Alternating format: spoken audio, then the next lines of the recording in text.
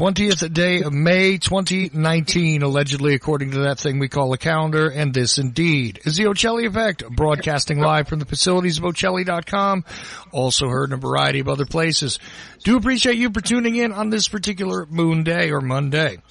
Anyway, guess what we have now? Last week we were going to start off a brand new series with Jordan Maxwell, but something got in the way, so we're doing it this week.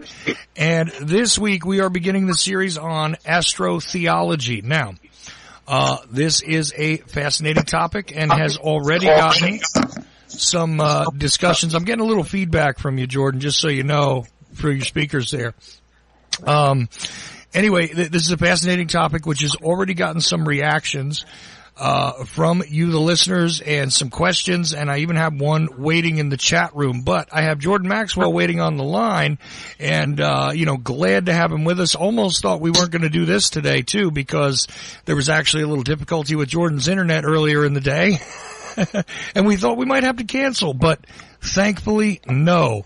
Jordan is with us. Anyway, how are you, sir? How you doing tonight? I think okay. We'll find out soon. There you go. Well, listen, there's only one way to really find out is when you actually start doing stuff, if you're ready to do stuff, right? Yep, that's it. And that's the thing. Anyway, astrotheology. Now, the first thing is I've seen this written in a lot of different places.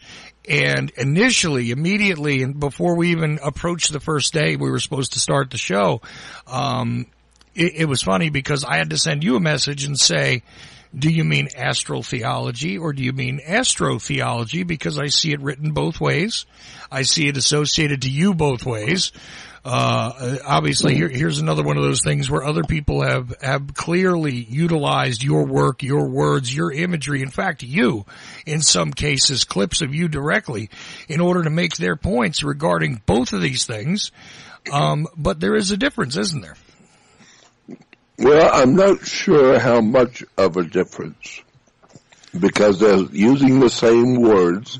It's just the way you're writing them on paper. So I'm not sure if there's really that much of a difference, because we're talking about theology, religion, based on the stars.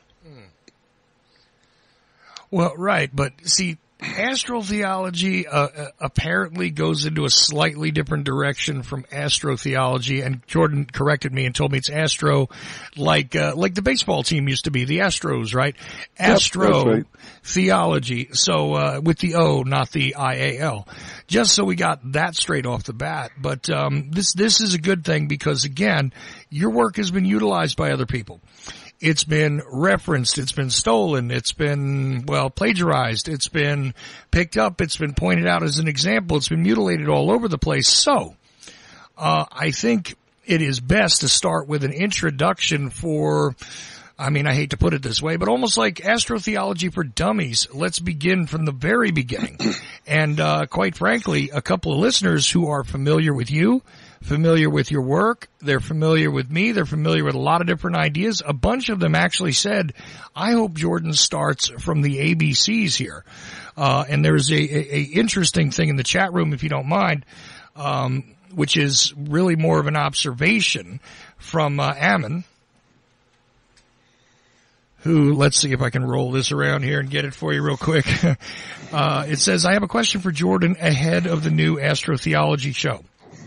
It's about the constellation of Orion. It's the only constellation that I can recognize and always seem to see whenever I look up at the stars. I was amazed to learn that the pyramids in Egypt and Mexico are in perfect alignment to the three stars of Orion. So it obviously had significance to those people. And then he goes on to say, so not so much a question, but I'm intrigued by this and would like to know more. I assume you and Jordan will do an introduction to astrotheology for newbies. I hope. It said. Then it says, I hope, / I hope. I hope so anyway. So that... cause I am. Anyway, thanks again, Chuck and Jordan, for a fantastic show. Okay, Sorry, I had a little trouble reading that because of the way my internet is behaving at the moment. But okay. Anyway, it is what it is. There's a bit of a electronic disturbance, it seems, in the universe at the moment. But I got through it. And I think that this is a relevant question. People see stuff all around them that appears to present synchronicity, and a lot of ideas have been kind of pushed around out there. So I say we take it from the very beginning. How would you introduce this to somebody who just says, Jordan, I see that there is a relationship between religion and the stars and all of that, but I don't know where to begin to sort it out. How would you begin to lay this out to somebody? Well, I know it is quite a big subject, and it's been around for thousands of years. First of all, their religion today is based on, I guess you could say, 4 different basic concepts that came out of the ancient world. First of all, the idea that God, where is God? Well, most people would immediately think they would point out there into the sky. God's out there. So therefore, if he's out there, he's not from here. So he's out there. Therefore, we're talking about the idea that God is in the heavens. And therefore, the idea being is that the whole idea of religion is based on a power that's out there in the heavens that dominates our galaxy, dominates our lives, our planet, and so we call it God, for lack of a better term. And when you begin to see how our religions today have finally come down to us today and understand where those ideas that we express today in religion, where they originated, then it begins to make a lot more sense what these ideas were in the original. And so the single most important symbol in mankind's history, you could go back to the very first man, whatever that was. You could go all the way back into the ancient world, as far back as you can go. And it seems that the most important symbol in man's life has been the sun. Because without the sun, we wouldn't be here. We wouldn't even be alive without the sun, because the sun is pure energy. And it is providing energy for us to grow our food and for us to grow. Without the sun, we would be frozen over. Nobody would be here. So you asked the question first about ancient ideas about religion and God. If the sun is the most important symbol in the life of the human race on the earth, there seems to be more to this idea that the sun is important.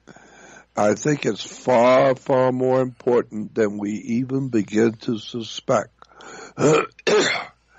So the question I asked first, when you want to understand the Bible story of Jesus, the New Testament, is to ask the question, who owns the sun? Because that's the basis for Christianity. Who owns the sun? That thing that comes up in the morning that brings light into our world. Since nobody on the earth can claim ownership of the sun, excuse me, it would appear that the most logical answer would be God owns the sun. And if God owns the sun, then it's his sun, not ours. And so Jesus is referred to as God's Son.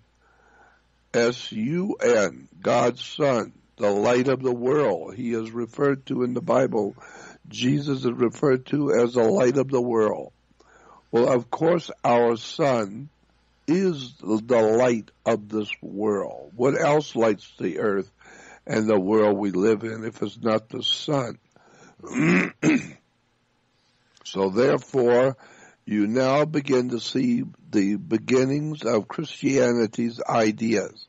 The sun never was worshipped. People talk about the sun worshippers, or the ancient sun worshippers.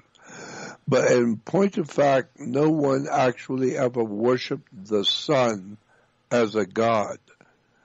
The sun was always referred to as a typical example of what we humans would think about God, the qualities that God would have. God would first of all have to be obviously very powerful. Well, the sun is very powerful. God would also be the one who would give light to the earth, so that we who were created with eyes, and all creatures with eyes could see, but you can't see without light. And so God would obviously give us light so we could see. And so the sun is the light of the world, so that we can all see with the sun. So therefore, the sun is referred to as God's son. Jesus is referred to as God's son, the light of the world. Of course, the sun is the light of the world. And then, of course, it would follow that every morning the sun rises. And so the sun, when it rises, is bringing life to you. Because without the sun, there would be no energy. We wouldn't be alive. So therefore, he is our Savior. He's the one that keeps us alive. So God's Son is our risen Savior. Of course, it rises every morning.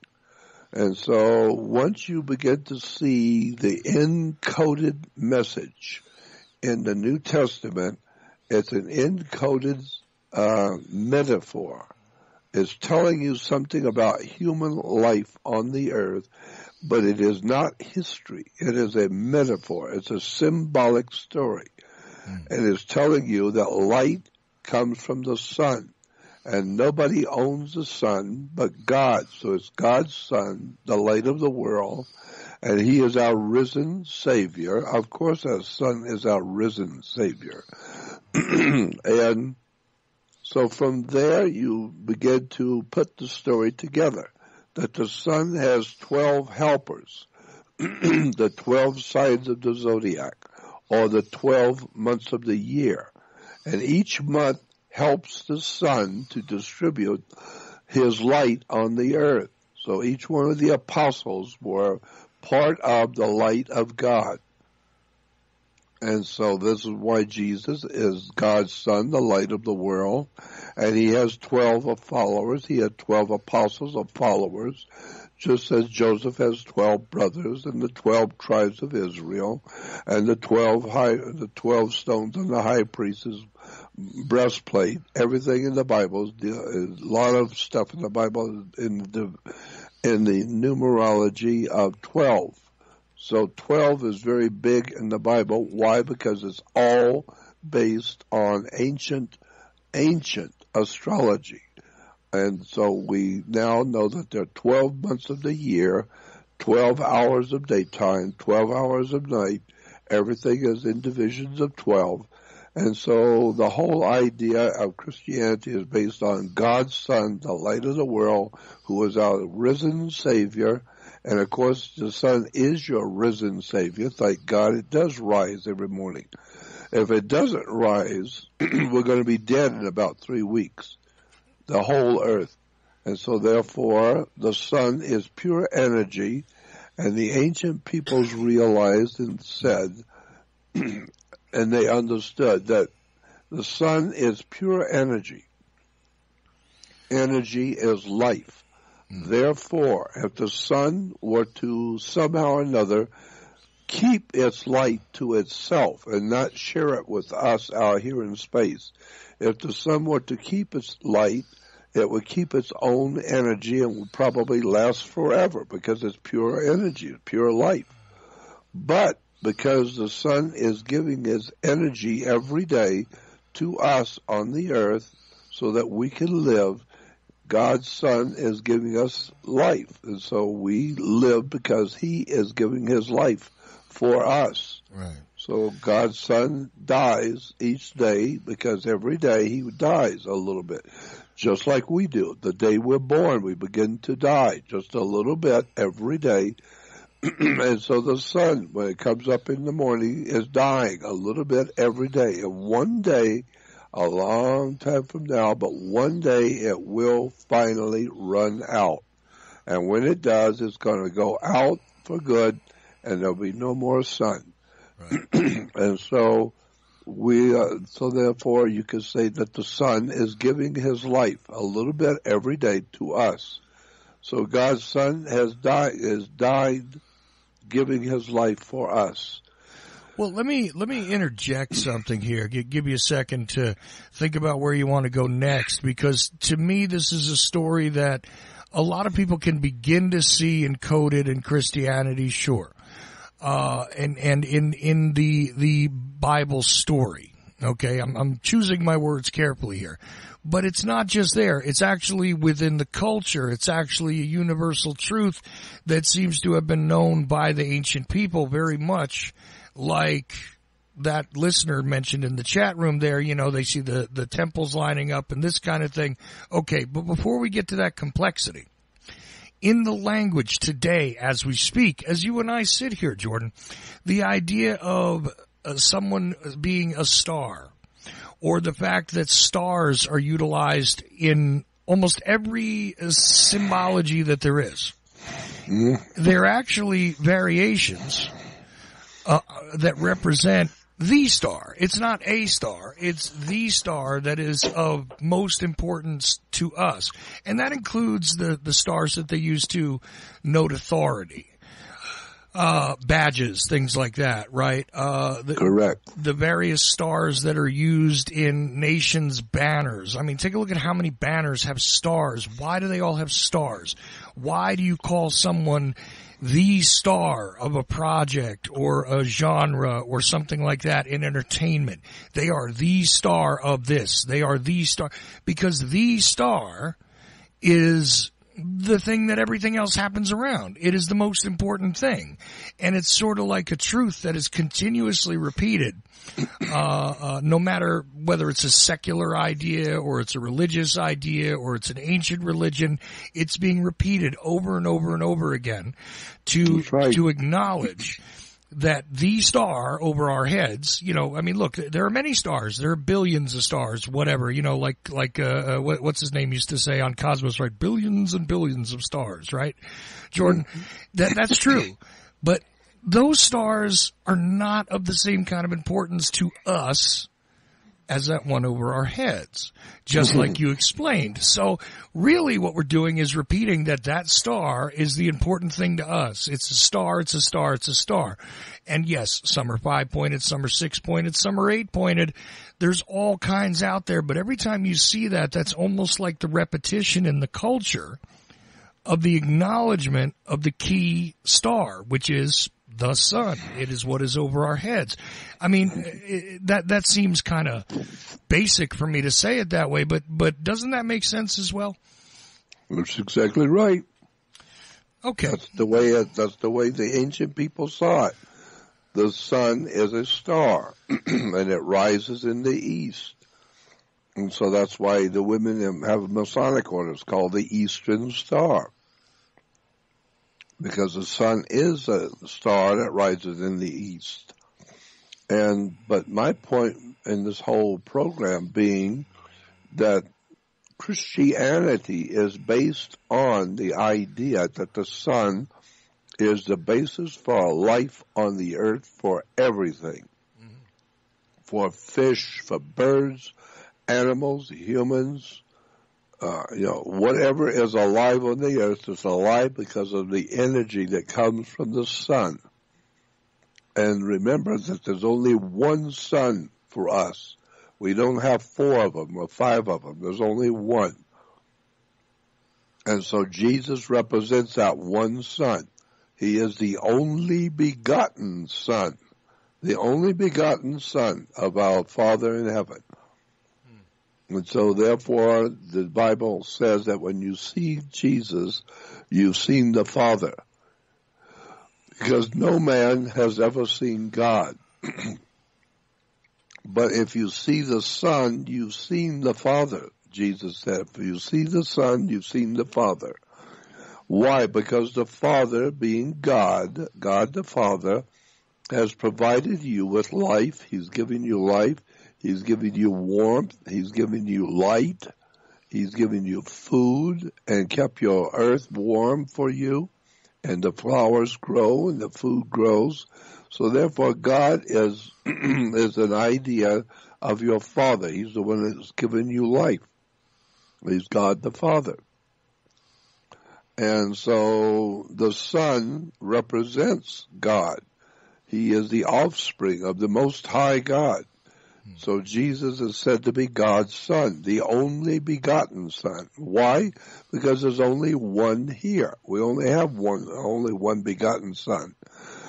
And so the whole idea being, for the first time you need to understand the story of Jesus in the New Testament as a metaphor and a spiritual story of the war between light and darkness, between good and evil, between the obvious white light of the sun that brings life into the world, that grows your plants, it grows your food, it keeps your world warm so that you can continue to grow and live, and it gives you food, so it's feeding you. So God's Son is the light of the world. He is your risen Savior, and He is the one that is giving His life so that you might live.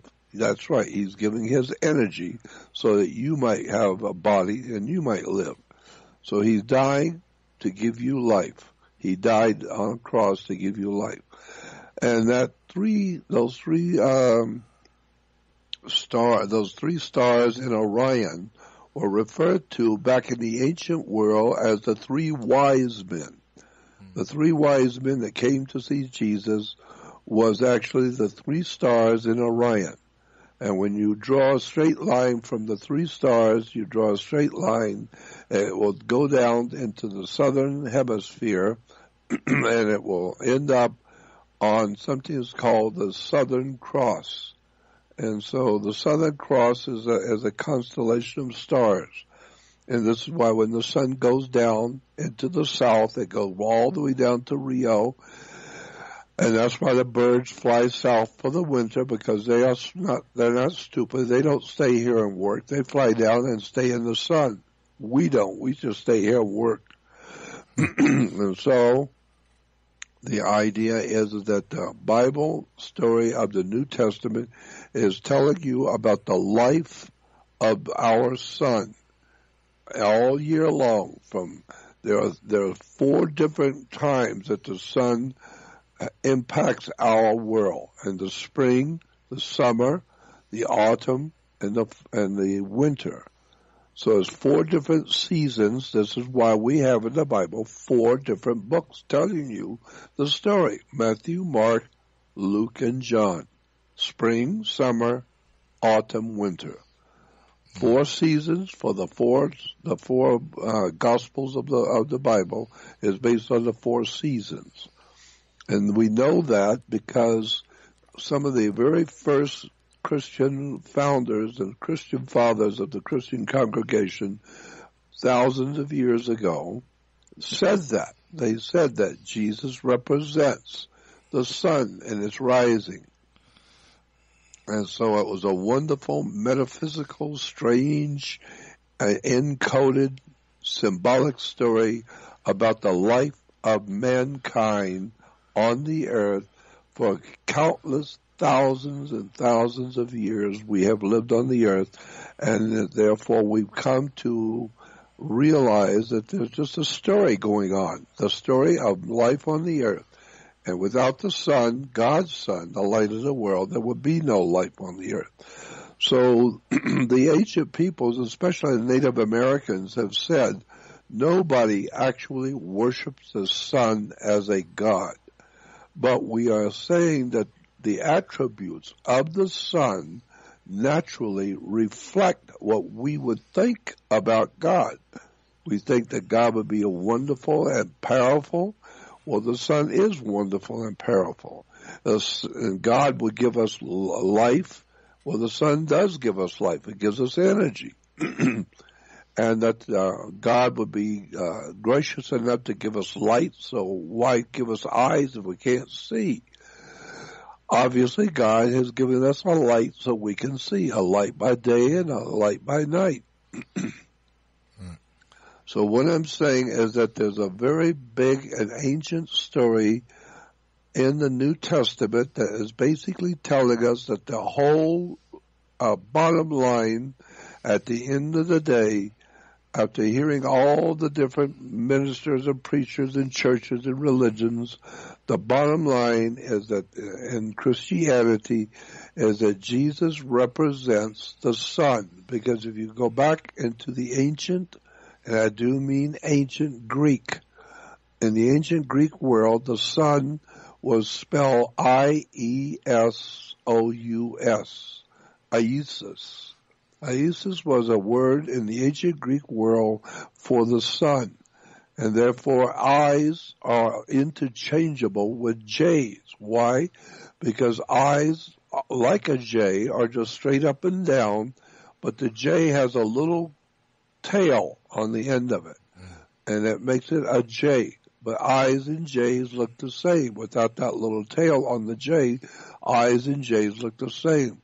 And so I's and J's can be interchanged, which they have been in history. So therefore, if the sun was I-E-S-O-U-S, you take the I and make it a J. It becomes J-E-S-O-U-S or J-E-S-U-S. Jesus. Jesus is Isis. Isis. Isis is the sun, God's son, the light of the world. Back to the same subject again. So all the mankind, I don't care how far back you go, have always realized the most important thing in your life is the sun. Bottom line, period. Without the sun, we're dead. We have no food. We're going to freeze to death. And you think the ice is thick at the Antarctica? Yeah, wait till you see what the Earth is going to look like when there's no sun and there's no heat. So that's the bottom line on the New Testament story of Jesus, is that it's a story about light against darkness, light at war with darkness. And we know that anything which is evil, we tend to think symbolically that it's evil because it's in the dark. All the bad things you do are in the dark. All the good things you do in the public, you go out into the public at 12 noon, and whatever you're doing in the public, the world can see you. Everyone's in the light, and everyone can see what you're doing, so you're not doing something evil. Obviously, you're trying to do something very good. You want people to see it, so you're doing it in the light. And we have those terms we use. That if you're doing something evil to trick someone or create some kind of a criminal element, you're doing it in the dark. You're doing something which is very evil and doing something in the dark. So therefore, that which is evil in man's world has become known as the darkness. And we live in the dark. So those people who are in the dark are evil and criminal, and they're doing dark deeds. But people who are doing things for the human race and trying to help the human family, they are in the light. So we say they're saintly. They're filled with light. And so they are brilliant, and they are, they're shedding their light on mankind. And so the bottom line is there's a war been going on from day one. I don't care how far back you can go into history. Day one, there's always been a war going on the earth between truth and darkness, truth and the lie, real and not real, good and evil. And therefore, God's Son is the light of the world, our risen Savior, who is giving his life so that you might live. And then there is something called the Prince of Darkness. The Prince of Darkness, his name in Egypt was called Set. S-E-T was the god of darkness in the ancient Egyptian world. And so Set was the Prince of Darkness, and today we say it gets very dark in our world at sunset. So I said at the beginning there's been about 4 basic concepts upon which religion has been based for thousands of years. One, and it's very difficult for me to think about which one started first. I'm not really sure which one began first, but the 4 of them is one, the lunar cult. The ancient world had a very big time with the moon because mankind was fascinated with the moon. And so the moon being lunar, there was a lunar cult, a cult of people on the earth who really placed a lot of importance on the moon. It had some kind of a mysterious effect on us. It's some kind of a strange, mysterious presence at night, sitting out there all by itself in the space, and in our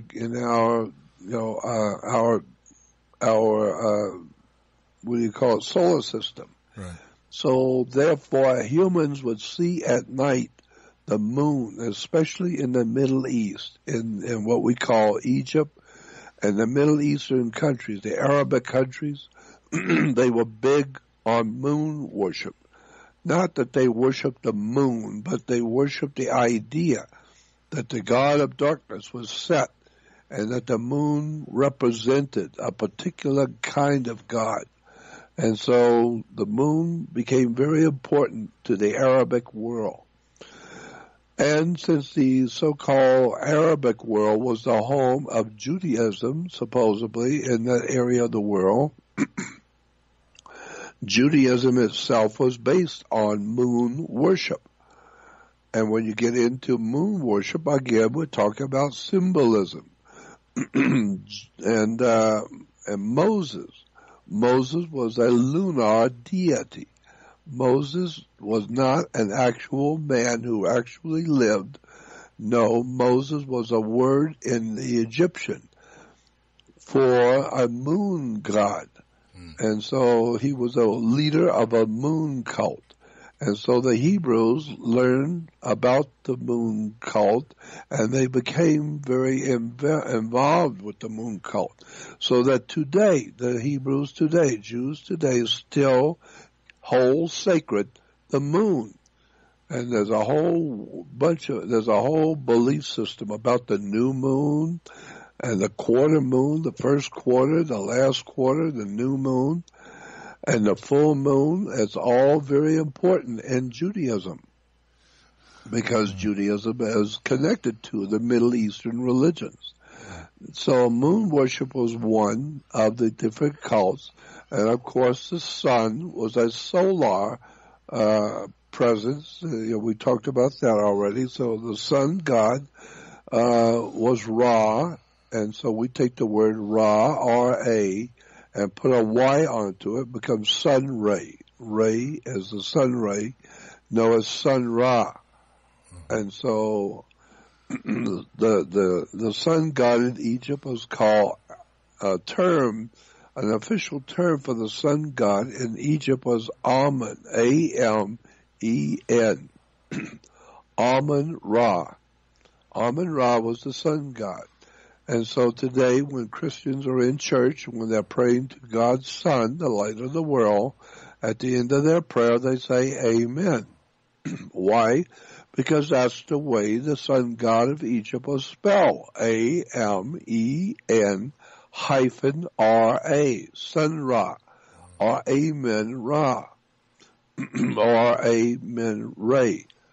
And so, the bottom line on all of this, I'm just trying to lay out the foundations for understanding how the sun has brought us into a religion we call Christianity.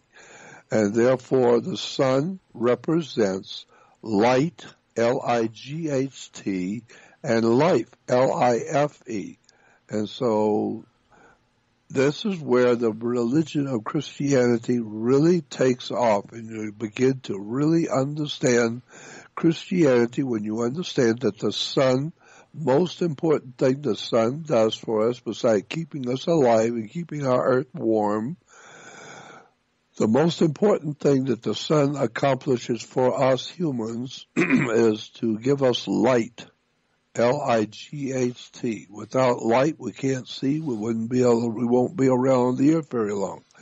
And so therefore, he is the light of the world. And therefore, Amun-Re, Amen-Ra, was the god of light, the god of the sun in the ancient Egyptian world. And the sun has dominated all the religions of the world. All the different religions of the earth have always used the symbol of the sun. And, more importantly, all institutions from the police department, fire department, city hall, military, universities, restaurants, I don't care what kind of business or institution the human race has come up with, always the sun is part of the symbol of all corporations, companies, institutions, colleges, universities, police departments. The sun is the King of kings and Lord of lords.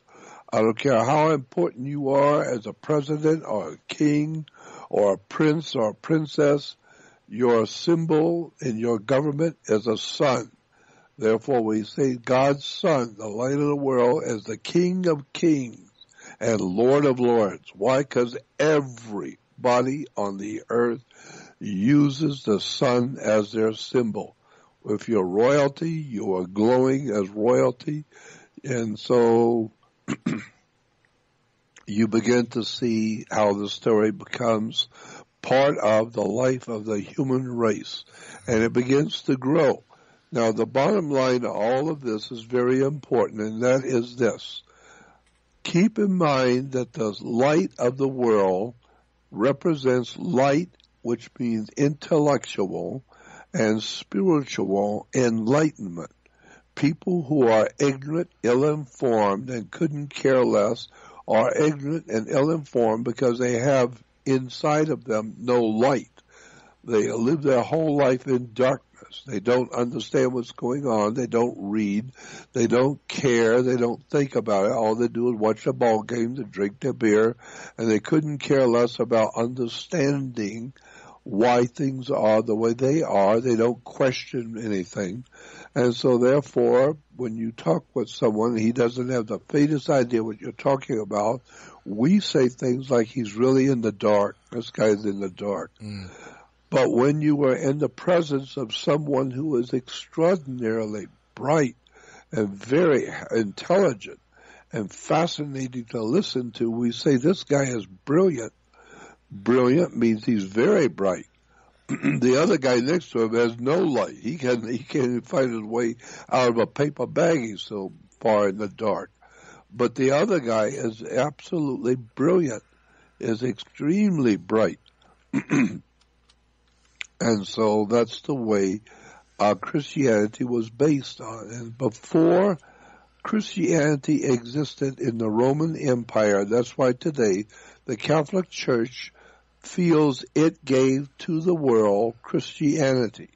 And that's why the Catholic Church today and the Pope actually believe, the Christian Catholics believe that it was Rome that gave to the world Christianity. When in point of fact, that's not true. Because the ideas expressed in Christianity were already well formed and they were well established in the Roman Empire before Christianity ever existed. There was a religion in the Roman Empire for many, many years before Christianity ever came on the scene. And it was called Mithraism. Mithraism was a very powerful religion in the Roman Empire. Everybody knew about the religion of Mithra. He was the Son of God. He was God's Son, the light of the world. He was our risen Savior. He was born of a virgin, and he died on a cross, and he was resurrected after 3 days, and he came back to life, and he died to give mankind life. And so the whole story, again, going back further than Christianity, was Mithraism. So it's still the same story of the worship of the sun. And so, and on another nearby continent, Jordan, because you mentioned Egypt before, I think it would be appropriate to mention Horus here as well, wouldn't it? Yes, it would be. Horus was a name, the personal name of the sun god in Egypt. Officially, he was referred to as Amun-Ra, or Amun-Ra, R-A. As I said, we, in the English world, we put a Y onto it. R-A-Y, ray, like a sun ray. But it's actually no, Amun-Ra, R-A. And Amun-Ra, his personal name was Horus, H-O-R-U-S. And so Horus, it was said that Horus walked across the sky, that lucky old sun. That's all he does every day, is he just walks across the sky. And he brings light to the world. And his name was Horus. And so the idea was in ancient Egypt, when Horus popped up in the east on the eastern horizon, he was called Horus of the first step. And then a little later, Horus moved up higher. Now he was Horus of the second step. And later on, he moves up higher, Horus of the third step. When Horus on the sixth step was directly overhead, it walks across the sky. When it walks across the sky on the sixth step, it was now Horus of the sixth step. He's directly overhead. He now becomes the Most High God. Now he's known, Horus is the Most High God. We see that term in Scripture, the Most High. Why? Because the sun doesn't get any higher than 12 noon over the top of your head. It's the Most High God. It don't get any higher than 12.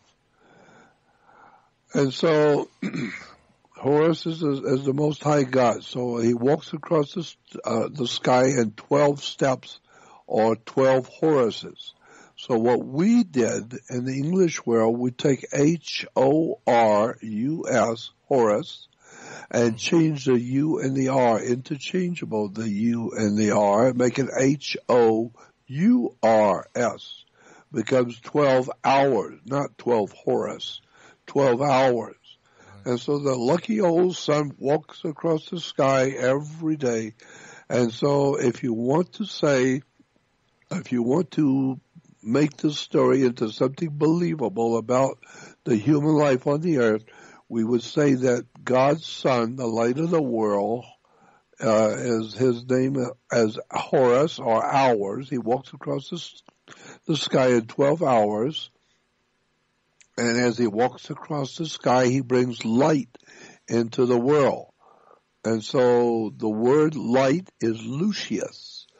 It's called Lucius, or Lux in Egypt. Lux was the light, or Latin was Lucius. Therefore, in mythology, the ancient mythology, George Lucas treats us to the story of Star Wars with Luke Skywalker.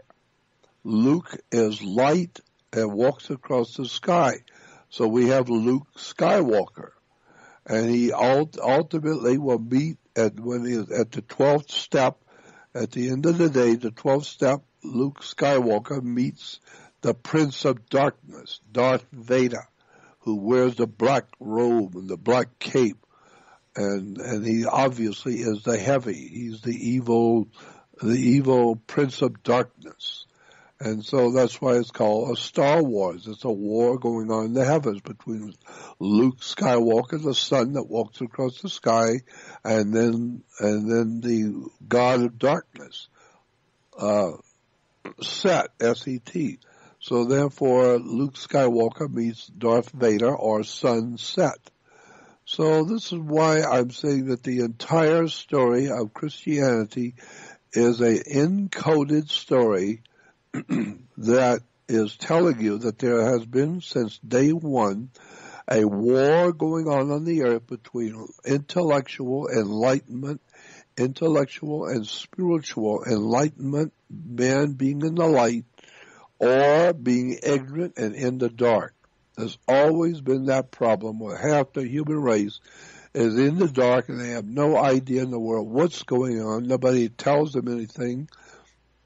And their natural proclivity is to just go to work and pay your bills and drink the beer and watch TV and go to the games and entertain yourself and send the kids to college and do whatever you got to do to stay alive.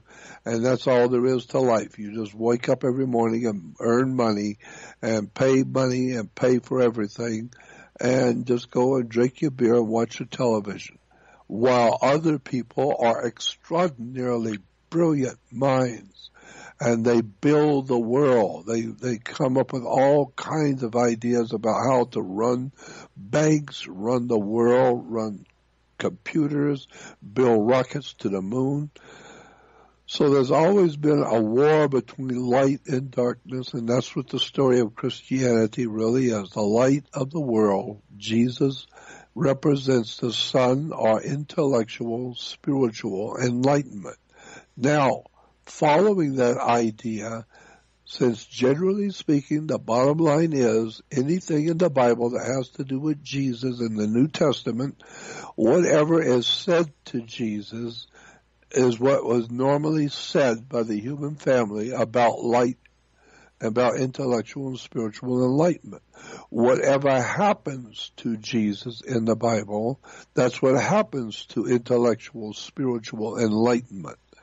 Whatever is done to Jesus is done to spiritual and intellectual light. The idea being is that people in the dark will always persecute people in the light because they don't see. They don't have the ability to see what the people in the light are trying to educate them. And so that's why we have so many different religions and so many different people with all these different ideas about Christianity. They're all, I don't know how many thousands of different Christian denominations there are, but they're all different and they all realize that they all have the truth. All the different Christian churches know that they have the truth. Obviously, they have the truth because if they didn't have the truth, they would join a different Christian religion. So the Catholics know that they have the truth and Jehovah's Witnesses got nothing. But the Mormons know they have the truth and Jehovah's Witnesses don't have anything. And so you go down the line, all the different religions believe they have the truth and everybody else is wrong.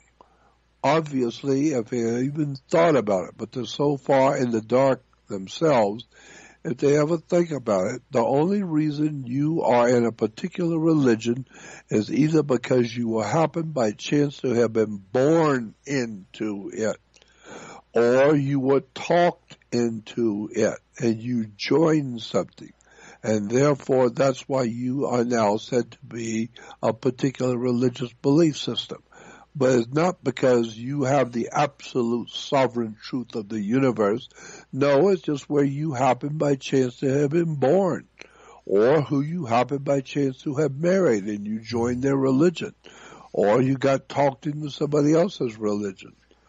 And so that's why there's an equal amount of people in the world that have no religion, because they're thinking about it and they don't want anything to do with religion because they don't believe the stories.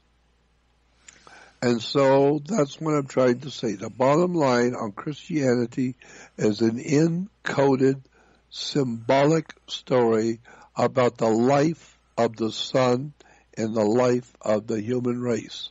How we humans view our son as a risen Savior.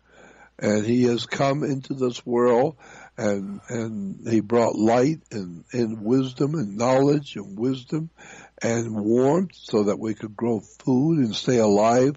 And so the sun was actually giving life to us so that we could live.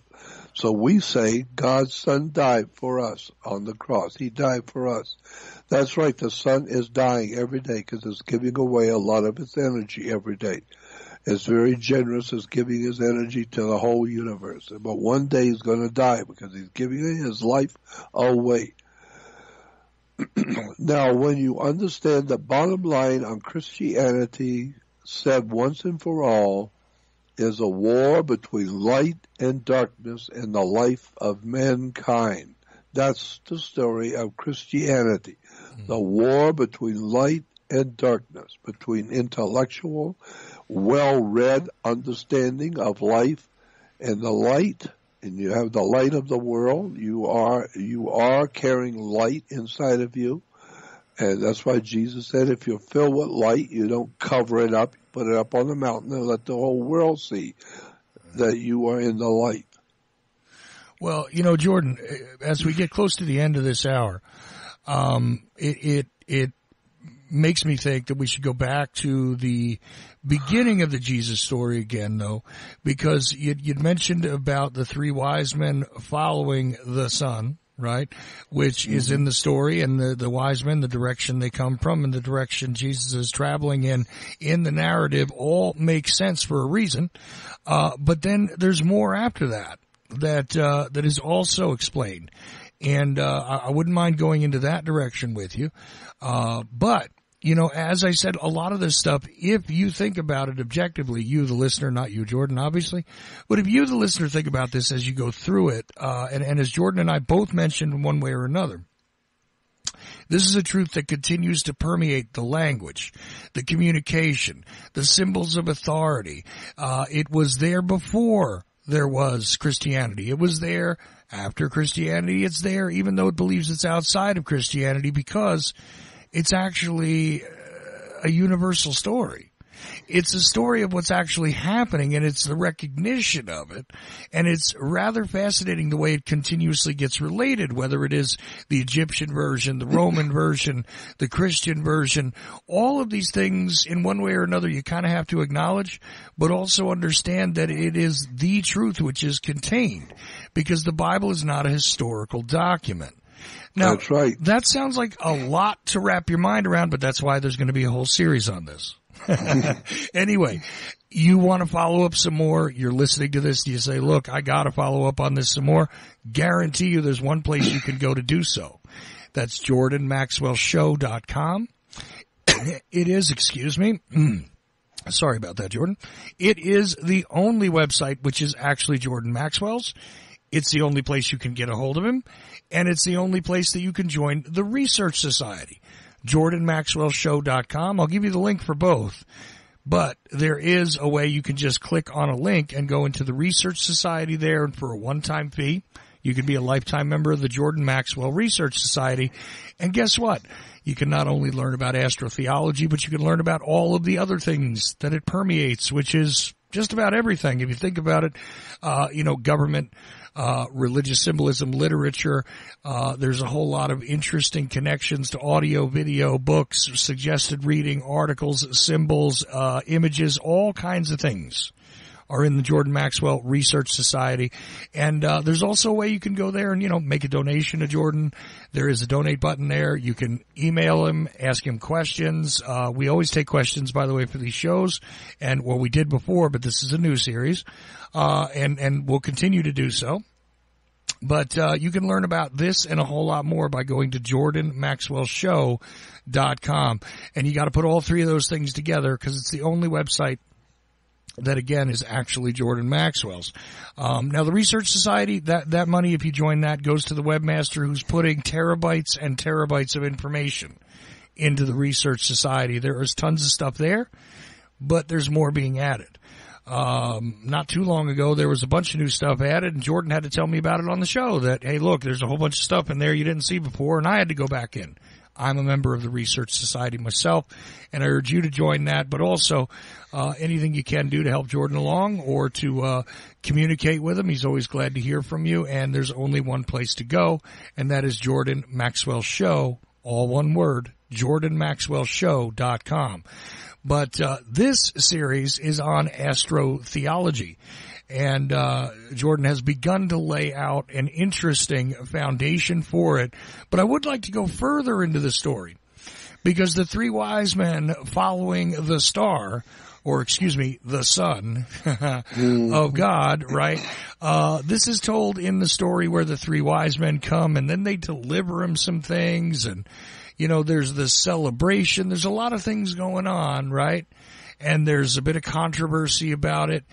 And here's the funny thing. That story's been told a bunch of times too.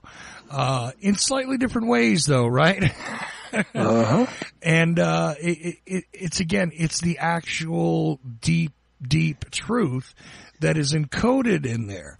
See, again, why do I say that the Bible's not a historical document? It certainly has historical significance because it's been a grand influence over a great many things.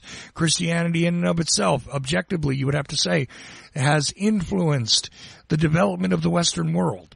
It has, the symbols have permeated everything.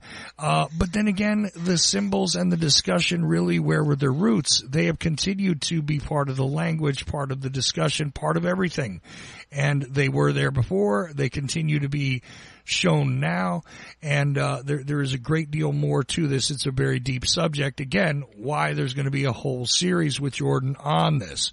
So I wanted to get all of that out of the way. And is there anything else you'd like to cover before we go to break, Jordan?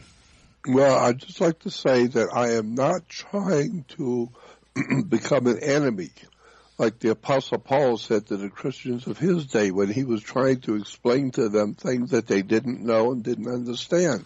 Right. He wrote like 2/3 of the New Testament. It was written by the Apostle Paul.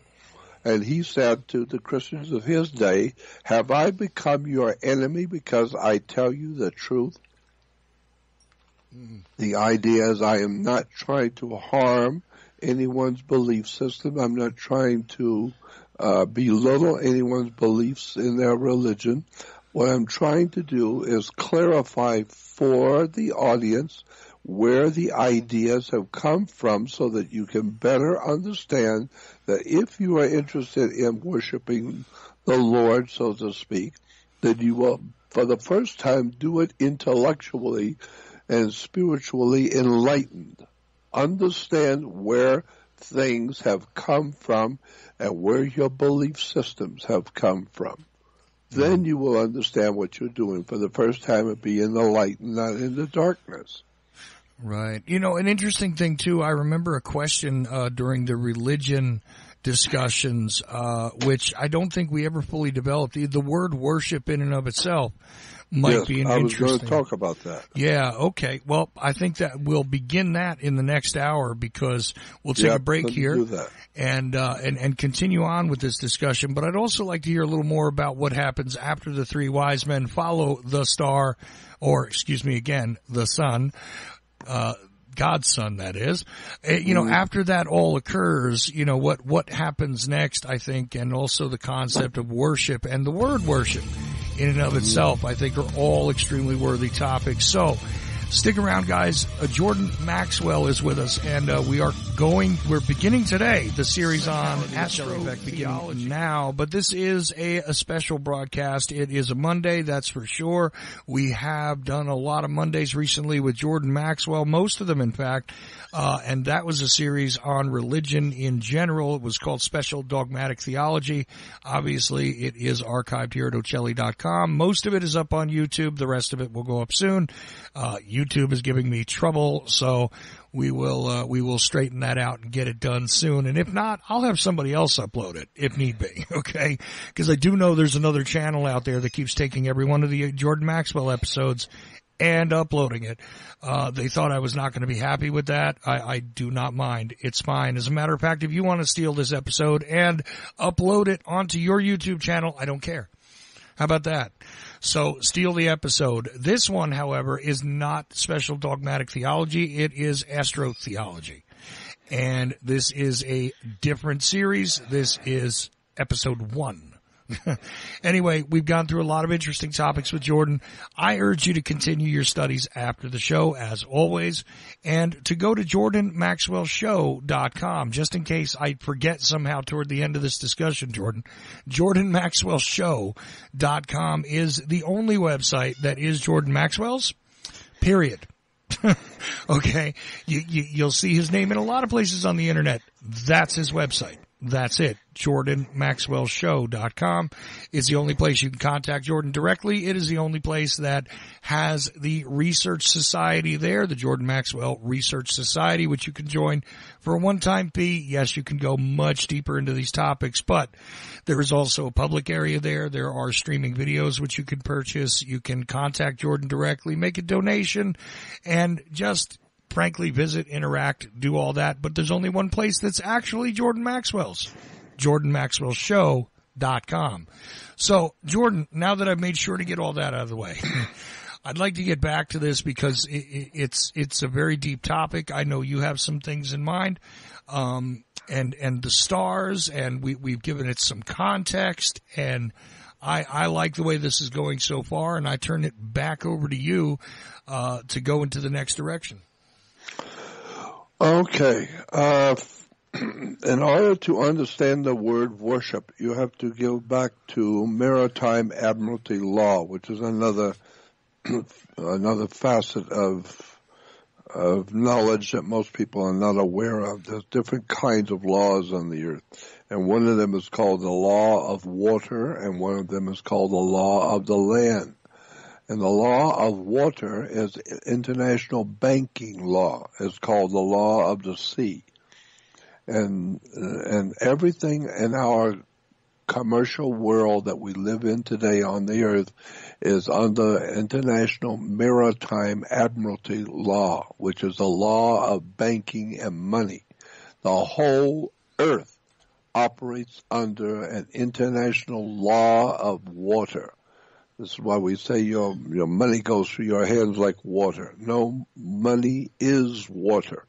It's called International Maritime Admiralty Law, the law of banks and money. And our whole economic world system is based on water. And why? Because you go back for thousands of years, the different nations of the world have done business with each other, buying and selling from each other on the high seas, on the oceans of the world. And incidentally, the way they did that, the way they were able to do business on the earth, on the high seas, was to navigate around the world. The great shipping companies navigated around the world by the study of the stars. They navigated around the earth on the stars. And so the stars became very important in the navigation.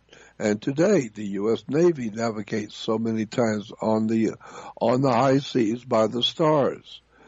And so that's why I'm suggesting that you might want to navigate your life by the stars. You need to understand, and for the first time, finally understand how important the heavens are over you and your earth and your life. Because most people do not know how important the stars are to you. Well, many years ago, thousands of years ago, the word star, which we spell S-T-A-R, was called A-S-T-A-R, Astar. And Astar was one of those little bright lights in the heavens. Star. No, it was spelled A-S-T-A-R, Astar. And so the idea was, thousands of years ago, if you don't understand the astars, if you don't understand the implication of what the astars are doing on the earth and how it affects you, then your life is going to be a disastar.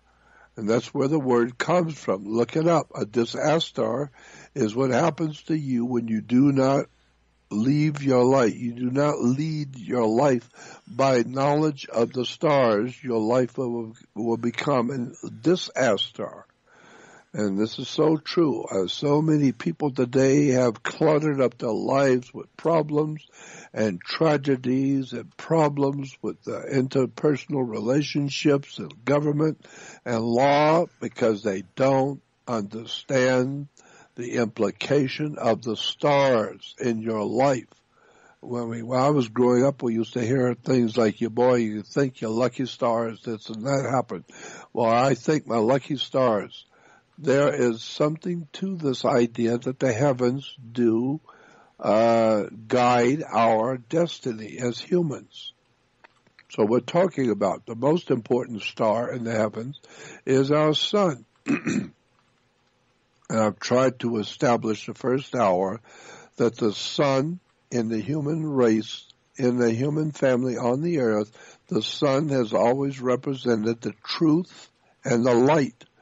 Because you can show somebody something quickly at night and they may misunderstand what it was. But show them at 12 noon. At 12 noon, show them in the light. And now they see it. Now they can say, oh, I see. Why? Because I'm looking and the sun is helping me to see what I'm talking about. And so what I'm looking at, I'm seeing it now because of the sunlight. And so that's why I'm saying that the basis for Christianity is the story of what happens to the human family in relation to the sun.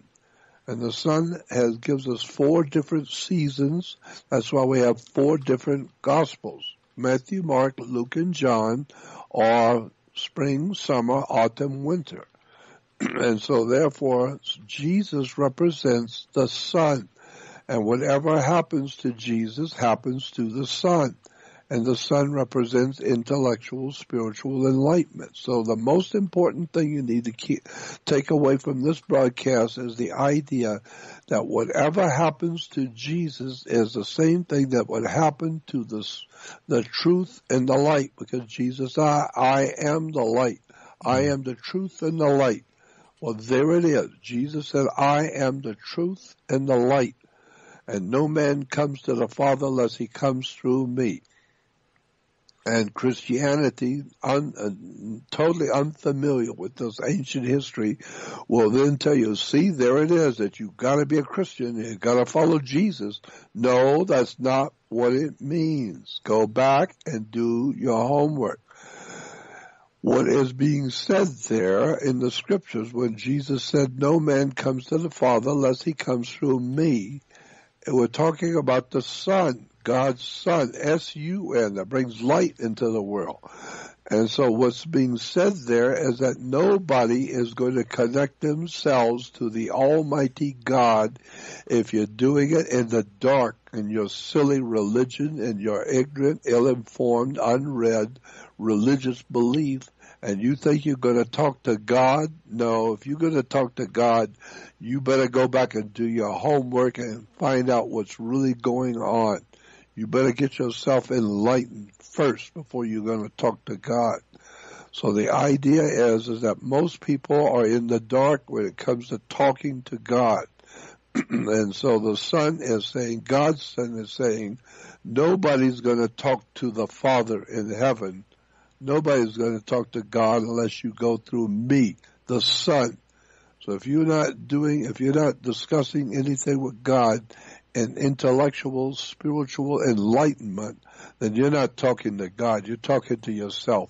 You may be talking to demons and devils and spirits.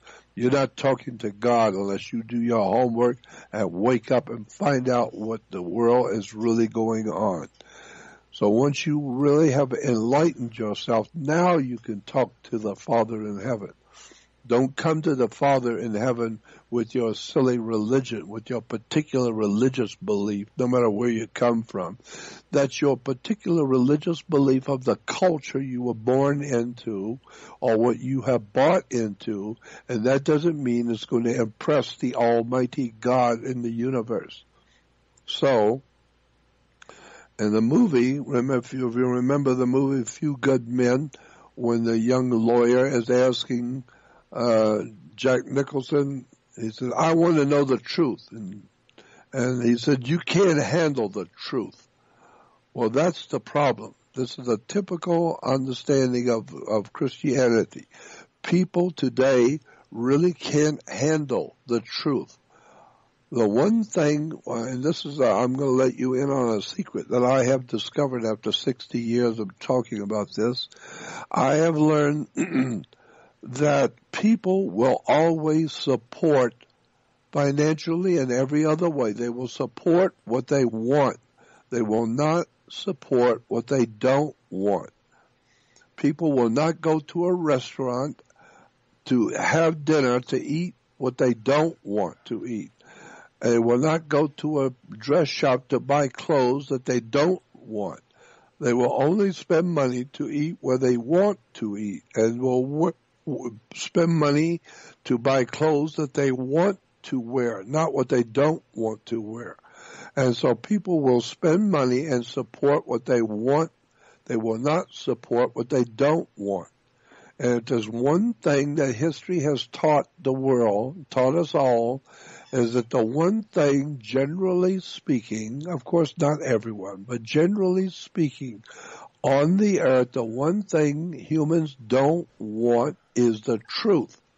They don't care to hear the truth. They don't want to, like the movie said, you can't handle the truth. Most people can't handle the truth. They don't want to believe what they want to believe, and they will support anyone who's telling them what they want to believe is true. So when you go to a church and you believe what the preacher is telling you, and he doesn't know any more about it than you do, but he's got a license from the state to be a preacher. And he's got an imprimatur of the federal government on his name, so he can be a preacher. And that way he can make enough money to buy Lear jets and $15 million homes by the ocean, and you just work yourself to death trying to pay your rent and stay alive while he's flying around in jet planes making millions of dollars. So once you see how the system really works, then you understand why people don't want to hear the truth. And so Jesus supposedly represents the light and the truth. So if you don't come through Jesus, or if you don't come through light, then you're not going to talk to God. You talk to yourself. And so there's a story in the Bible to go along with this whole theme. There's a story in the Bible, in the New Testament, about Jesus where he was put under arrest and held in jail or prison. And once a year, the governor of that area that Jesus was in prison, that governor would come out and say to the public, and the governor ordered all the people in the town to be there.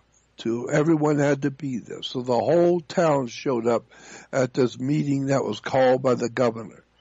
And the scripture says that the governor came out and said to the audience, to all the people of the city, he said, once a year I am allowed by Rome, once a year I am allowed to let one prisoner go. And so that is a part of your custom, is to allow one prisoner to be released. And in the scripture it says that the governor said to the whole town, in the announcement, he said, so I have two prisoners here. I have a man named Barabbas. Barabbas, everyone in town knows, is a liar, a thief, and a criminal. And everybody knows it. We all know it, and that's why he's in prison today. So Barabbas is one guy. He's on the left. And on my right is another man we call Jesus. And Jesus has been doing so many things to help people and to heal people and to enlighten them. So we have two prisoners, Barabbas, which is a criminal, and Jesus, which is the light of the world. Which one should I release to you? And the scripture says with one voice, there wasn't a lot of discussion. With one voice, the entire town said, give us Barabbas. That's a very famous scripture in the Bible. Look it up. Give us Barabbas. So what that is saying is a symbolic story. It's telling you that when one family, one group, one organization, one city, one county, one state, one country, or one earth. You get all the people together and ask them, which do you want to hear? Do you want to hear the truth, or do you want to hear a bunch of lies? And the whole world will collectively say together, give us Barabbas, meaning symbolically, people, generally speaking, will join together and say, give us the lie. We want to hear the lie. We don't want to hear the truth. Why? Because you can't handle the truth, like the movie said. So we now know that that's the way the world is. 99% of the world is not interested in hearing truth. They want to hear what they want to hear. They will finance and support financially what they want to eat, what they want to wear, and what they want to hear. And so then you get the clergy today, the Christian clergymen, and they are trained in universities to know what to say and how to say it to get you to agree to give them a lot of money. Support the church. Now, God is omnipotent, He's omnipresent, He's wonderful, He's powerful, but like George Carlin said, He can't handle money. He always needs another few dollars. And so that's why today, when the human family is confronted with wanting the truth and the light, or do you want the lies? You want Barabbas. The whole town collectively said, give us Barabbas. Why? Because people don't want to hear the truth. They want to hear what they want to hear. And the charlatans, we call the Christian clergymen, they will tell the church people, they will tell the people in the church what they know the people are coming to hear. And so they know that if they tell the people what they already believe to be true is true, and they're telling the people what they want to hear, they know the people will shell out money. And this way the clergy do not have to go to work in the morning at 6 o'clock in the morning and work all day, because they can sleep in bed till 2 in the afternoon and just come out and do a little discussion with the church, and they'll make plenty of money and buy fancy cars and jets and live pretty high, because they don't have to work. You work and bring the money to the church. Why? Because you will pay to hear what you want to hear. And eventually, one day, you're going to wake up and find out that the scripture in the book of Revelation that says, get out of her, my people, if you don't want to share with her in her sins, the Bible is saying you better get out of her. And what is her? Mother Church. Get out of her. Get out of the church if you don't want to share with her all the lies and all the stuff she's been lying to you from day one. And this is why we're now seeing all the sexual perversion in the Catholic Church with the altar boys, and all the sexual perversion in the Protestant religions with all kinds of stuff that's going on, the incredible immorality going on in the world today. The church is heavily involved in all of it. And the Pope in Rome was also quit his position of Pope because he was so heavily involved in child trafficking and supplying young children to rapists around the world. Child trafficking, that's the home of the organized crime. Italy was totally the home of organized crime in Europe. And the Pope was heavily involved with buying and selling children and buying and selling people and white slavery. And he's now been found out. Now the church is being found out what they're really all about. And now all the Catholics that are going to church have to act like they never heard anything. They have to act like they don't know anything about it, because the church is so heavily involved in pornography, violence, wars, alcoholism, and some of the biggest homosexual rings in all of Europe are in Rome, run by the Vatican.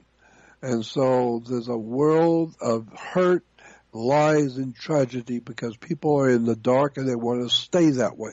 They don't want to hear the truth, and they will not support what they don't want to hear.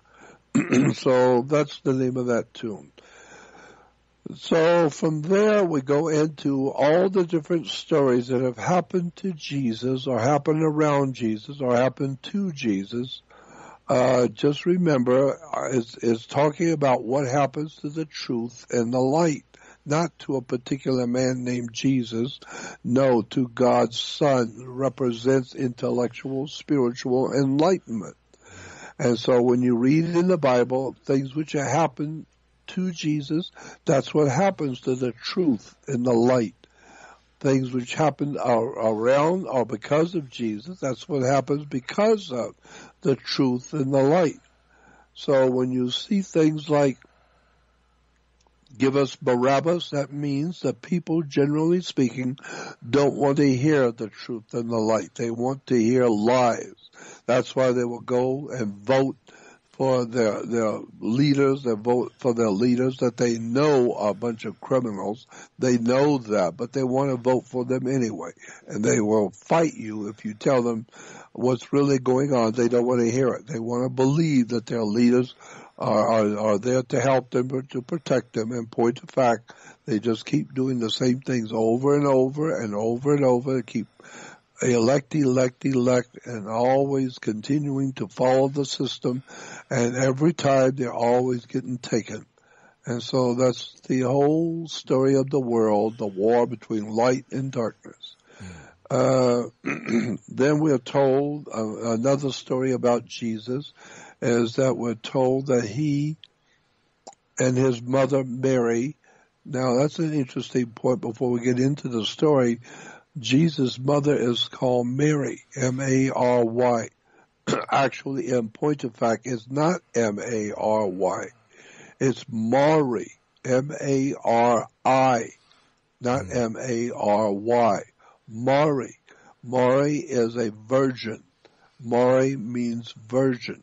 A clean, young virgin is Mari. And therefore, if you have a bottle of water, which is extremely purified, we would call it, the water would be Mari water, meaning it's a virgin, it's clean water. So Mari means clean or virgin. And so Jesus is said to be born of a virgin. And her virgin would be Mari, M-A-R-I. Mari is a virgin. And so we today say it's Mary, M-A-R-Y, not M-A-R-Y, M-A-R-I, a virgin. And why is Jesus born of a virgin? Because it has to do with the sun in the sky and the 12 helpers, the 12 apostles. Well, one of the 12, the chosen 12, is a constellation of the zodiac called Virgo. Virgo, the virgin. And Virgo is continually always connected to the constellation that brings in spring, at the spring of the year. And so for the northern hemisphere, the sun comes back into the northern hemisphere at what we call the spring, because he was dead in winter. Now he's springing back to life. He's coming back to the northern hemisphere.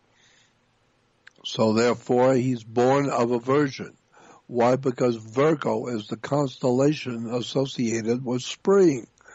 So when the sun is coming back to the northern hemisphere, it's bringing light and warmth and life and all the wonderful things the sun does for us.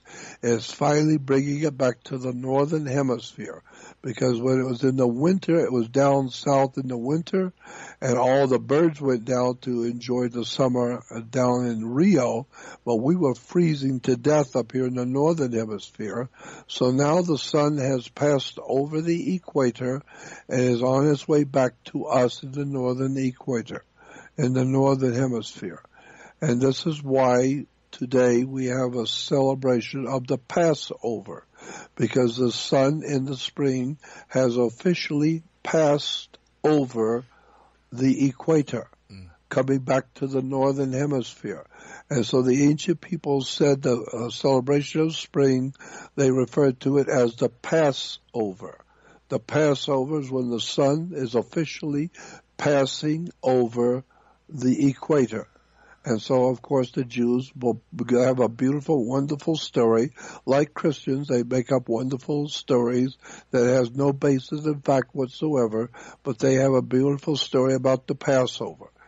But in point of fact, it's nothing more than the worship of the sun.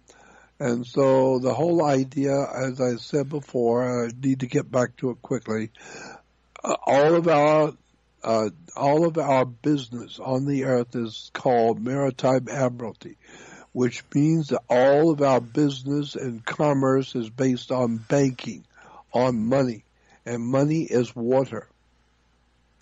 And therefore all the ancient countries of the world did big business on the high seas, on the oceans of the world. And so the whole idea of international banking is done by water. And so ships were the most important shipping lines, and ships were the most important business on the earth between nations and countries were ships. And so today we have the same idea. Anything that we do in this world is a ship. The whole earth is a ship in space. And so you have a dealership, a scholarship, a marksmanship, a friendship, and you have something called a citizenship. And therefore you're on the citizenship. And everything that dealing with life in this world has to do with the ship. And so you got all these words that end in ship, like dealership, scholarship, rulership, all kinds of words that end in ship. Well, if you take the word worth, W-O-R-T-H, worth is the value of something. Well, whatever it is that you value, very highly value, everybody's got different things they value. But if you really value something very important to you, you show the worth of it. And so you put the word worth together with ship, and it becomes worthship, or W-O-R, worship. And that's where we get the word worship. It comes from the value that you place on some subject is the value of its worth. And so that's why we say it's worship. It's not on your knees worshiping. No, it's showing a value for money, a value for women, a value for whatever it is. That's what you worship. That's where the word comes from. Right. So when you see the beginning of spring, that's a whole new idea that the sun is now coming back to the northern hemisphere. So we celebrate it. We call it Easter, because the star in the east is now coming back to us, the East Star. And so we call it Easter. The sun is coming back to the northern hemisphere. Well, the Hebrews also have the same celebration in spring. And their spring celebration they called the Passover, because the sun, as I said, has passed over the equator, coming back to the northern hemisphere. But the synagogues will make sure the rabbis have all these wonderful stories about why it's called the Passover. There's all kinds of wonderful stories, but the bottom line is it's always in the beginning of spring. Mm-hmm. And of course the Christians have the same worship of what we call spring or the Passover. But of course Christians can't celebrate the Passover. That's Jewish. And so what the Christians do is they say, well, we have the same identical celebration practically on the same day or the same week of the Passover, but we call it a resurrection. Well, yes, the sun has resurrected from the death of winter, coming back over the coming back over the equator. So we say it has passed over the equator or resurrected. God's Son has been resurrected. And so Christians today go out at 4:30 in the morning on Easter morning. They go out about 4:30 in the morning, bundle up. It's cold in the morning. And you go out by the thousands or by the millions. People, Christians around the world, will go out and wait for the sunrise. It is called the Easter Sunrise Service. In your face, it's a sunrise service. Right. So we're crawling on our knees to welcome back God's Son, the light of the world, who has come back from the death of winter.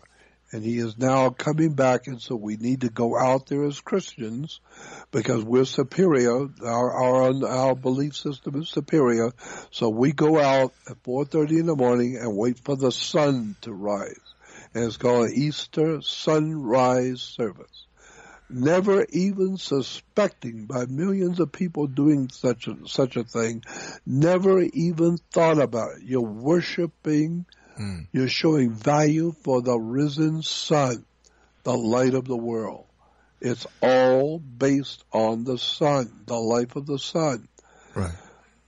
Well, you know what's interesting here is that actually a question comes in through my Skype, which relates to all this, and I think it's a little bit of a tough question to get to easily, but I'll give it to you anyway because I think it will make sense here.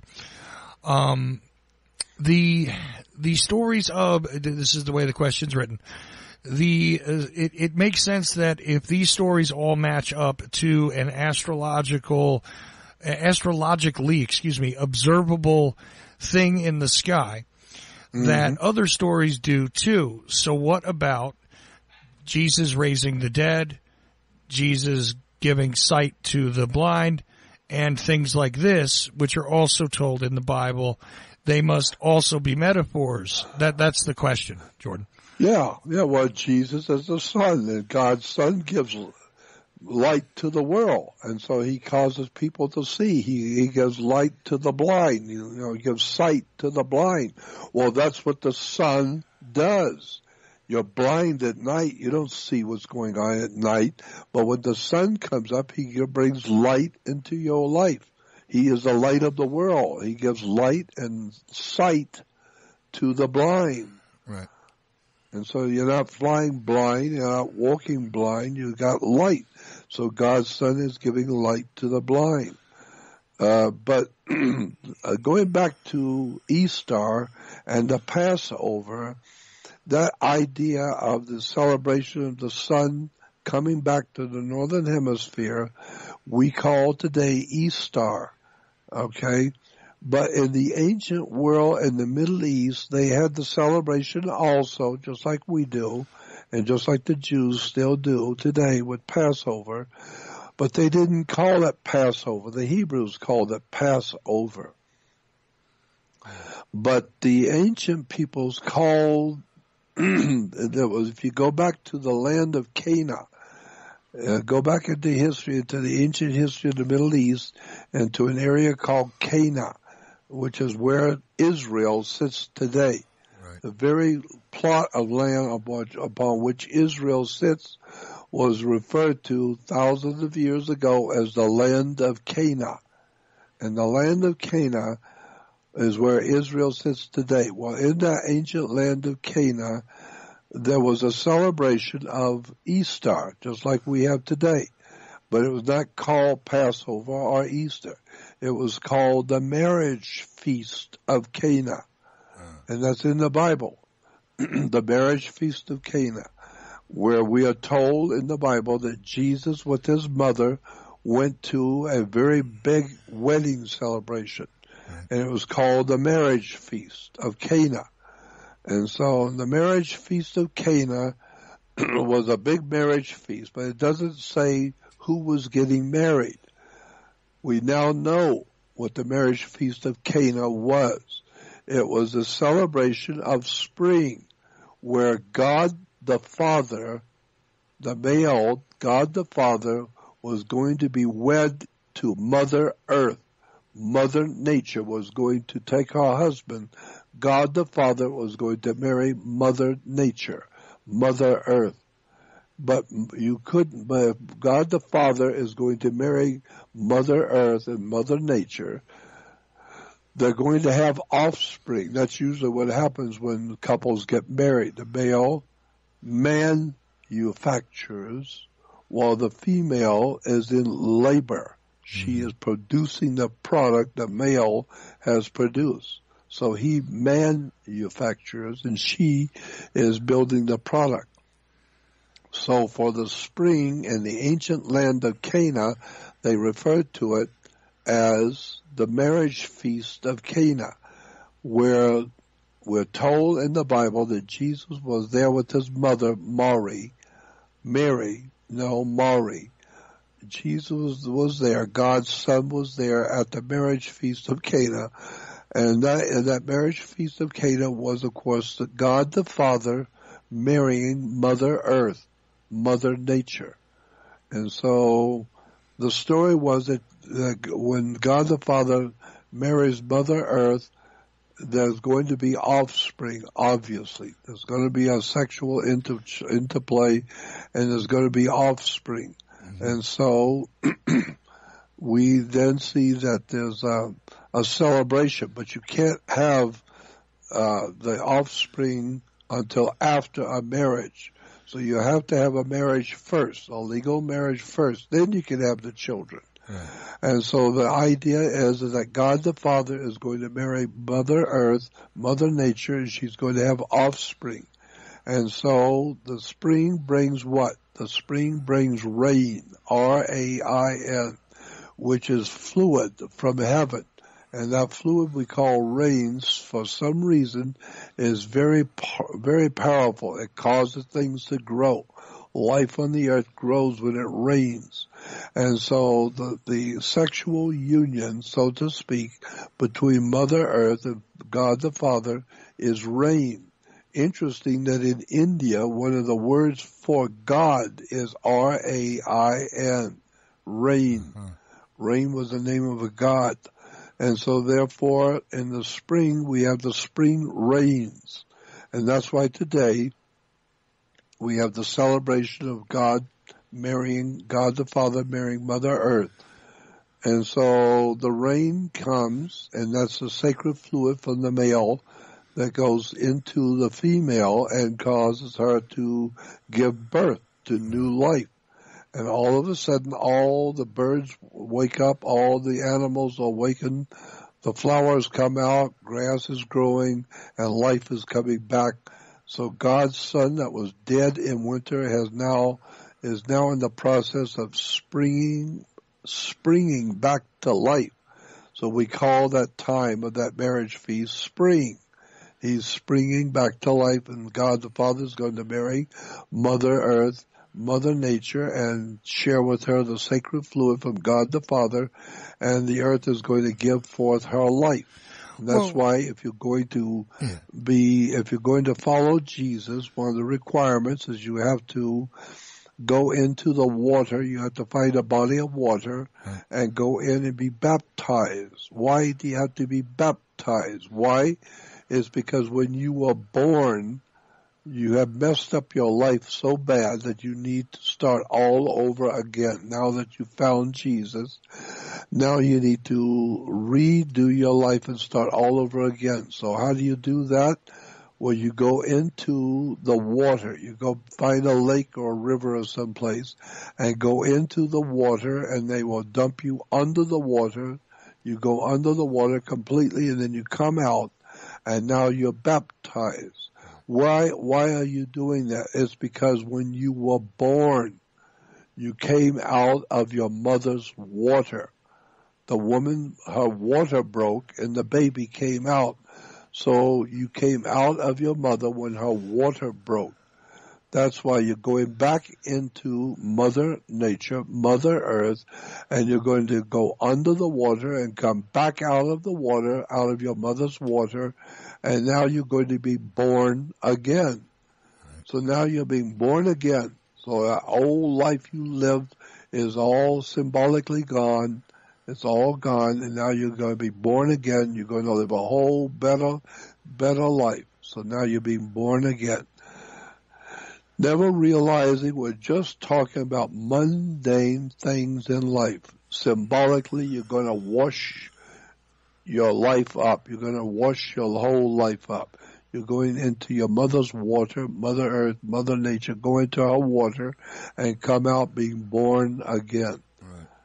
So, well, it's also fascinating to note that, look, you have the time of and this I just note for syncretism because we're going to run out of time shortly, and I want to give you the time to do a closing on this particular part. But for syncretism, let's think about this.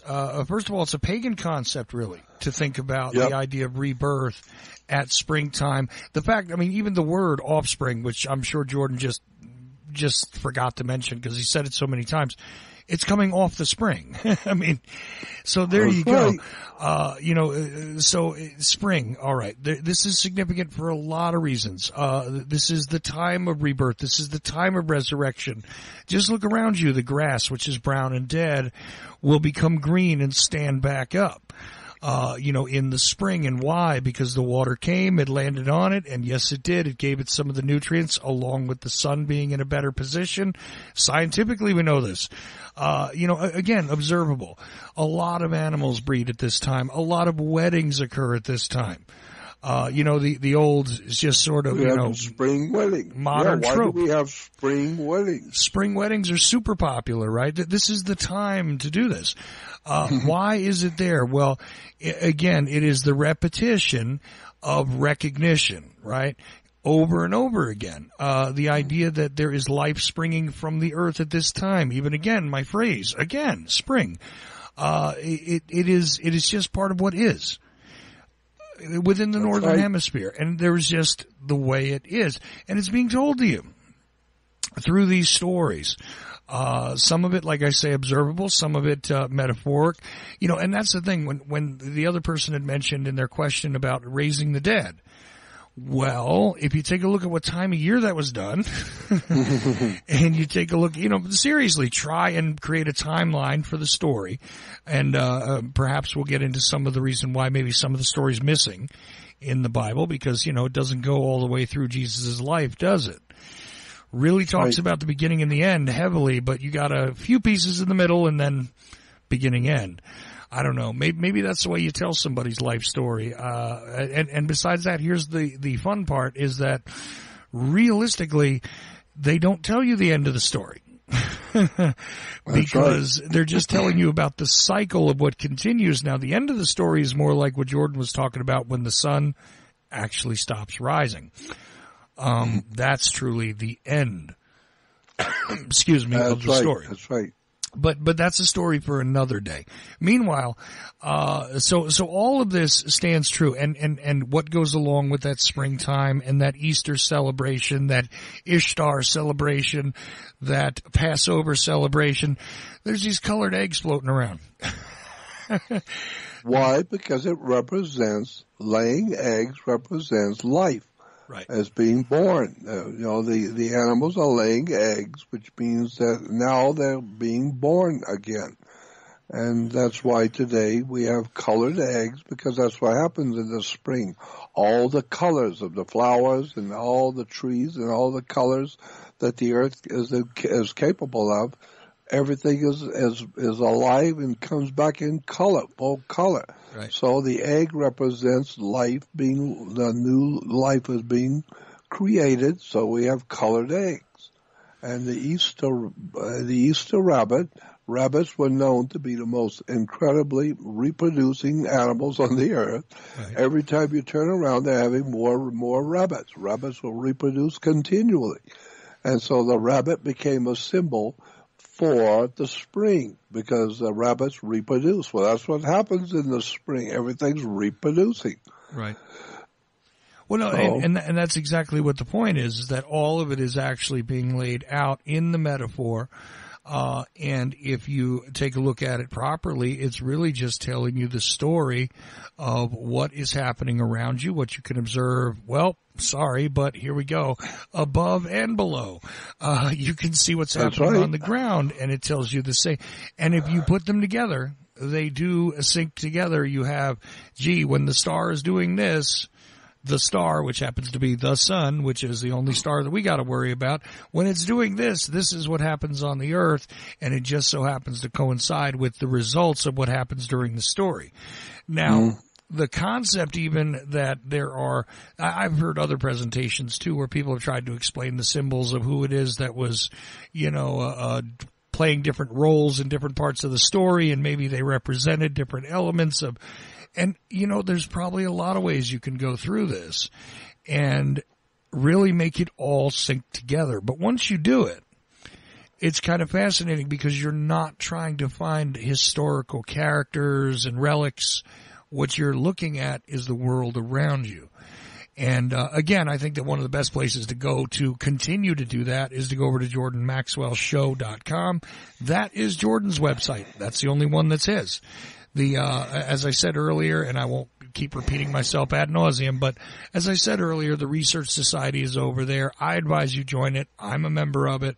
One-time fee over there to do that. You can get a lot deeper into this topic, which, believe it or not, synchronizes with all those other topics. So astrotheology is a key, my friends, not only to the knowledge of it in and of itself, but a lot of other things. As Jordan is beginning to explain, what actually dictates waters? Well, banks. Well, what's on the each side of a river, as Jordan explained to me a long time ago? They're banks. They're river banks. They guide which direction the cash flows, don't they? And it's all about the liquidity and so on and so on, still surviving in the terms, the symbols, and everything else that are around you every single day. And that's how you got to look at this. So, Jordan, I give you the last few minutes here to sort of wrap up this portion. And obviously we're going to continue talking about this particular subject and tying it together. We do invite questions, which I will take, info@ocelli.com, or if you want to send them directly to Jordan, there is a contact button over at jordanmaxwellshow.com. And you can contact either one of us or go in the live chat room. I'm going to come up with some other ways for you to do it. But, just let's stay on topic here. And it is astrotheology. And this was the first episode of the series. So, Jordan, anything that you would like to put in here in these last 5 minutes or so? Yes, I would like to say again, I want to stress that I am not here to belittle anyone's religious beliefs, but I feel that if you're going to spend time devoting yourself to the admiration and the worship of God, or to showing appreciation and admiration for the things which God has given us, then you might want to, for the first time in your life, actually wake up to the reality of theology in the world today. Where did our belief systems actually come from? And what are they actually, in fact, based on? While most people have never heard these stories, it's all provable true. And there's so many documents out there about the ancient history of the world, about the land of Cana, the marriage feast of Cana. And if you remember in the marriage feast of Cana, Mother Mary asked God's son, asked Jesus, when they ran out, according to the story, they ran out of wine. And so it says Mary went to Jesus and said, the party has run out of wine. Can you draw some water and change it into wine? And it said, yes, God's son drew water and he changed it into wine. And the party people said that wine was the best wine they've ever had. Well, what that's saying is that the sun, God's son, the light of the world, draws water. Well, of course it draws water. It evaporates water from the ocean. It brings it up and it sits in clouds. Then the clouds come over the pasture and the clouds drop rain and the rain comes down on the grapes. And now the grapes are smashed and make wine. So you change water into wine. How? Because God's son drew water and pulled it up into the clouds rain water, and therefore you now smash the grapes and you get wine. That's how Jesus was able to change water into wine. And so why? Because Mary represents Virgo, the Virgin, and one of the 12 signs of the zodiac. It's all based on the life of the sun, and our life on the earth goes back tens of thousands of years. It's always been the same story, and it's been retold so many times, and we buy it as actual historical fact, when in point of fact, the whole New Testament is a metaphysical metaphor, a symbolic story about the life of the sun in relation to the life of human life on the earth. And so again, I'm not trying to belittle anyone's belief. I'm trying to explain it to you. And this is what my website does. Go to jordanmaxwellshow.com. As you've heard before, that's the only website I have is Jordan Maxwell Show. Go on Jordan Maxwell Show and you will see an advertisement, a little banner that says Jordan Maxwell Research Society. Click on that and join my research website. It's filled with all kinds of pictures and documents explaining the religious beliefs and how governments work and what banks are and where all the research comes from and where to go if you want to do your own research. I give you all kinds of important people to research and important documents. It's an extraordinary collection of wisdom and knowledge that's been hidden from the world. And this is what I love doing. I love to expose the things of the darkness and bring it to light. And that's what I'm doing with my website, Jordan Maxwell Show and Jordan Maxwell Research Society. So I'm asking you to help me to continue to bring this kind of knowledge to the people by helping me to keep my website going. And the best way to do that is to join my research society, because then that gives me enough money to pay my webmaster, and it costs money to keep a website up.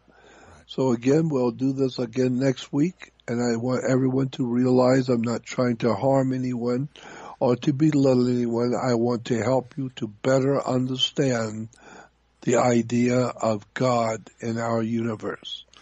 I want to thank you for listening, and we'll talk next week. No, absolutely. Jordan, before you go, though, one thing that you didn't address right there, which I'd like to address quickly, is the fish. And we've talked about the fish metaphor because that was the other part of what happened at that wedding, right? Yeah. At that wedding feast. And we've talked about it, and there's a lot of, it's not just one symbol here, folks. Here's the other interesting thing, just very simple, very short, very to the point. Ask a fisherman, when is it a good time to fish? It's a good time to fish in the summer. Do you know why? Because fish multiply in the spring. That's right. So it's a springtime wedding where the coupling is happening. The idea is that, of course, the fish are going to multiply at the beginning of spring. You go and you fish them out in the summer because now they've grown up a bit. They've got something to them, so they're worth catching. But, you know, it's just that simple. Not all fish breed in the spring, but a whole lot of them do.